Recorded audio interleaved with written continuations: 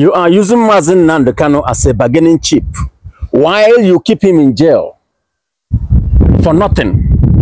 Your courts have said release him, but you don't want to release him, but you want to, every time he comes out in the court, then you feed him with, you know, lies and tell him to comment so that you can use it, can spread it around, thinking that the people that you are, that the Biafrans will budge. No. His incarceration is part of the bargain.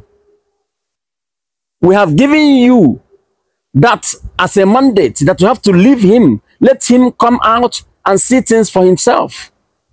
He's our leader, yes.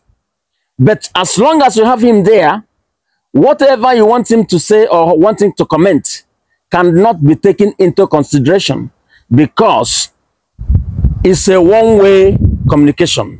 He don't see things in both ways.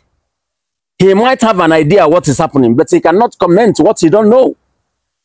So stop using him as a bargaining chip. That propaganda wouldn't fly.